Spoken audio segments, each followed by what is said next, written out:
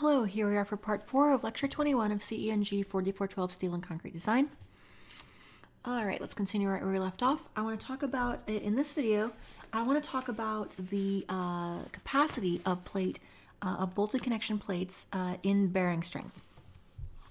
So as we saw previously, we had several possible failure methods for bolted connections, including bolt shear, bearing failure, and other types of failure. This we've already discussed previously.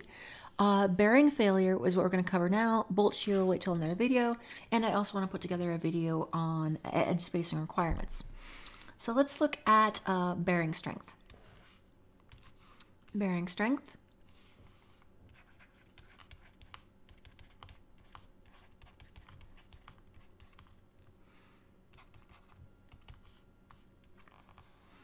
Bearing strength. Okay.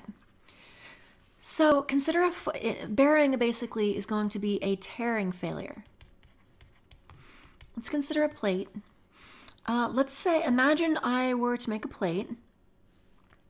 I had a plate, a member ending here, and let's say it ended here, and it continued on in some direction, some distance that way. Well, that doesn't look very good.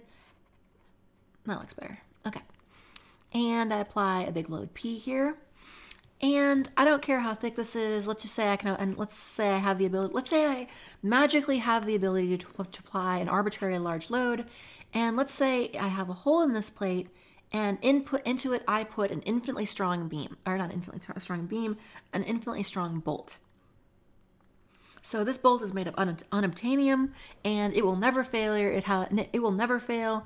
It has a shear strength large enough to hold up the whole planet, and nothing will ever make the bolt itself fail in shear or in tension or anything else. The bolt is itself indestructible, but the plate it is embedded in will not.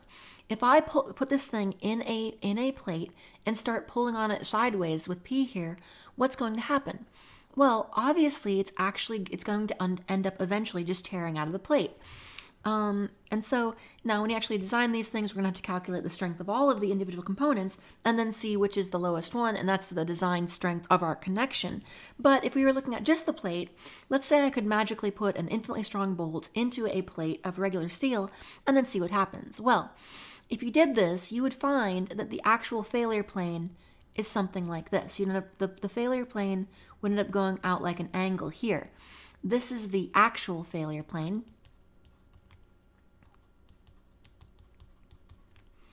So the actual failure plane is going to be going off at an angle, and the problem with this is, just like with block shear, this is a combination of tension and shear failure, and so the stress becomes very difficult to calculate. And so the way we handle this in steel design is that we instead use an idealized failure plane. We use an idealized failure plane, and this is not really a connection's true full capacity, but because connections are where things tend to be, because connections tend to be the most vulnerable part of a structure, it really behooves us to be very conservative in our designs. So what we do is, even though the actual failure plane is at an angle here, we use an idealized failure plane like this. In bearing, we say the idealized failure plane is like this. We're going to say, okay, well, this is our idealized failure plane. This is what we're actually going to count on. And this makes it not only more conservative, but it also makes it much easier to design. So basically, we have a pure shear plane.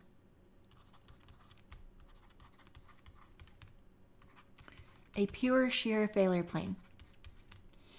And the reason for this is that this exact angle, what angle it goes out at, now I make it look like a 45-degree angle or a 30-degree angle or something like that, but the actual angle that this thing's going to tear out is going to be very difficult to predict. It's going to be a function of material properties and thickness and a dozen other things, and it's very difficult to predict. It's not something we really want to count on because how variable it is, and especially because of how critical connections really are to the life-sustaining ability of structures.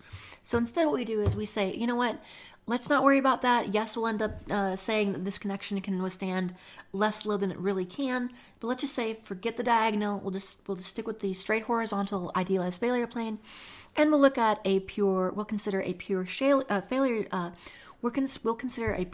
shear failure for our bearing failure here. Okay, and I want to define a variable that I'm going to call LC, and we'll see this later on when we look at, in the next video, and look at spacing requirements as well. LC, and L sub C, you can consider this a clear length or a clear distance. L sub C, this is a clear distance. In this case, L sub C is the distance from the edge of the bolt to the edge of the outer edge, basically, the edge of the plate. So LC is a clear distance,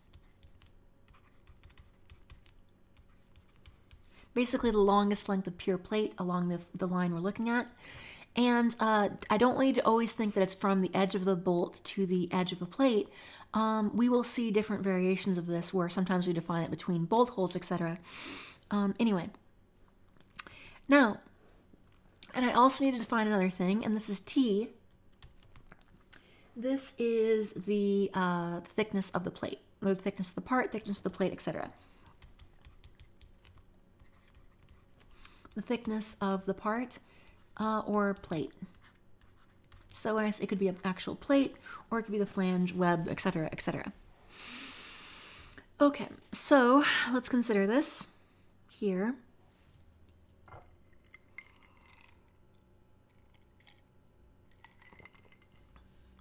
Now, if I want to find the nominal resistance of this connection, of this hole, the nominal resistance is going to be equal to 2, because I have 2 failure planes here. It's going to be equal to 2 times, and so this, we don't have a factor of safety on here yet, or sorry, a resistance factor here yet, but it's going to be 2 times 0.6 F, 0.6 F ultimate, 0.6 FU, and 0.6, we saw this when we looked at shear stress before, shear capacity of webs, of beams. 0.6 because this is a shear, this is a fracture shear strength. That shear, typically, again, when you want to transform tensile stress in steel to shear, you multiply by 0.6. Fracture shear strength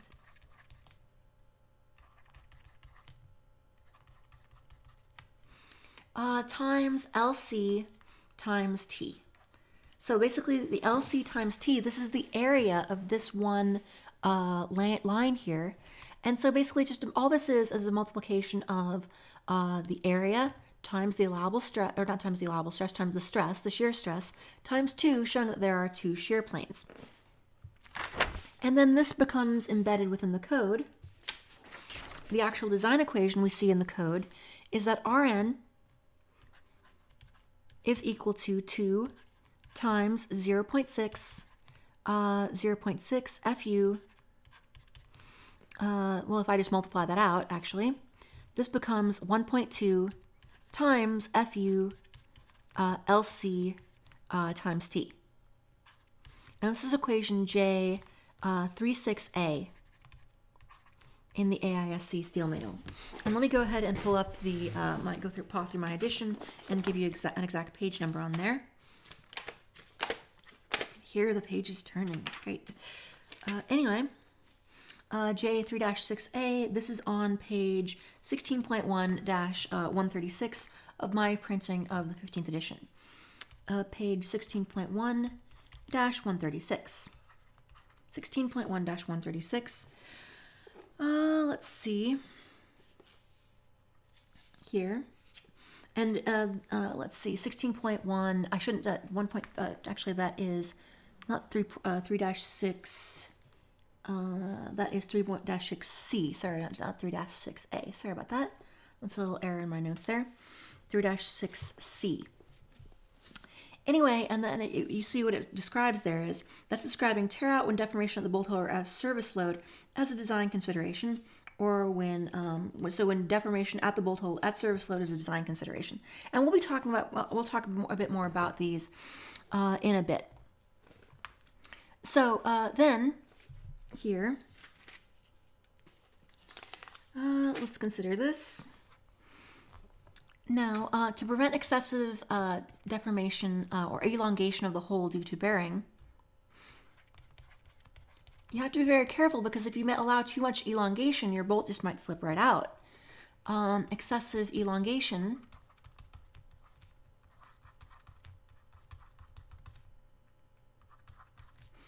of hole due to bearing. Wow, that's the word hole. Oh my goodness.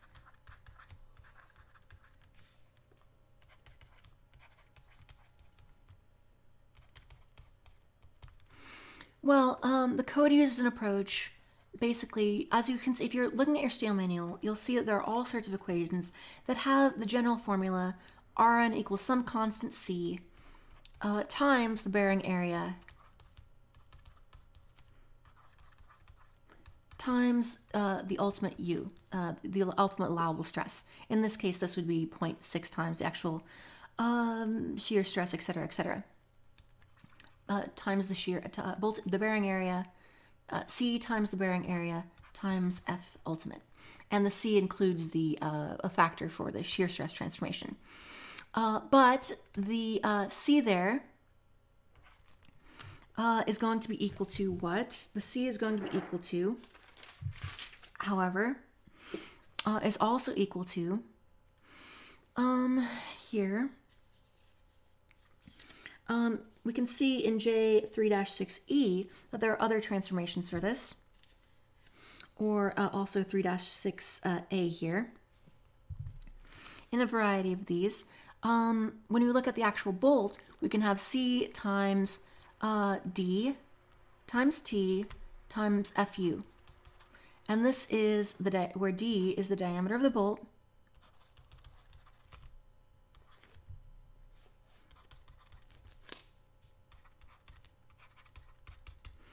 and a C of 2.4 is sufficient to limit hole elongation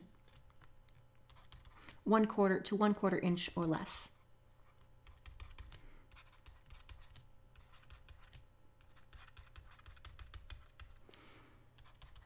And you can read through the code and see that there are many different equations here. There are a whole bunch of them, actually 6 different ones that we might consider. And each of these apply in different cases. But in our case, what we're going to combine all these together into one sort of master equation, combining both the effects of excessive elongation, which is, again, this is where you see, this is equation J 3-6A, J 3-6A, essentially, and this is equation J 3-6C, and we're just going to combine them together to say for the case of bearing that the nominal resistance is equal to 1.2 times LC times T, and I believe actually the code uses a lowercase LC, times T times FU, F ultimate, is less than or equal to 2.4 times D, bolt diameter, times T, times FU, and the smaller of these will control. So basically we'll calculate each of these quantities, each side of this inequality, and the smaller one of these will be our allowable load, or sorry, not our allowable, our nominal resistance for the bearing of the plate itself, for the strength of the plate itself, not counting the previous tension load cases that we learned in the first unit. Smaller controls, of course, and a few notes also. Other values of C are possible, as you can find on page 16.1-136. If deformation is not critical,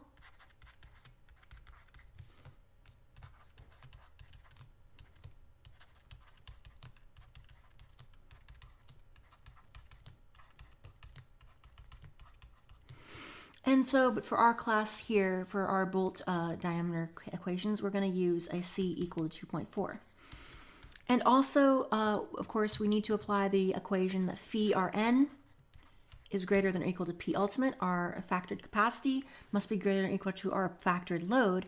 And if you see in, because this is a fracture failure, phi is going to be equal to 0.75.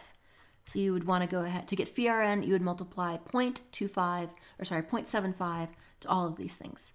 So phi Rn is basically our actual ultimate design capacity of a connection for bearing is going to be 0.75 times Rn, and Rn is the smaller of these. Okay, so that's the basic idea of bearing capacity for bolted connections. So we've covered bearing failure, and we still need to, in the next video, I want to cover some spacing requirements, and then we'll need to cover bolt shear strength itself. All right, that'll do it for this portion of the video, and as always, thank you.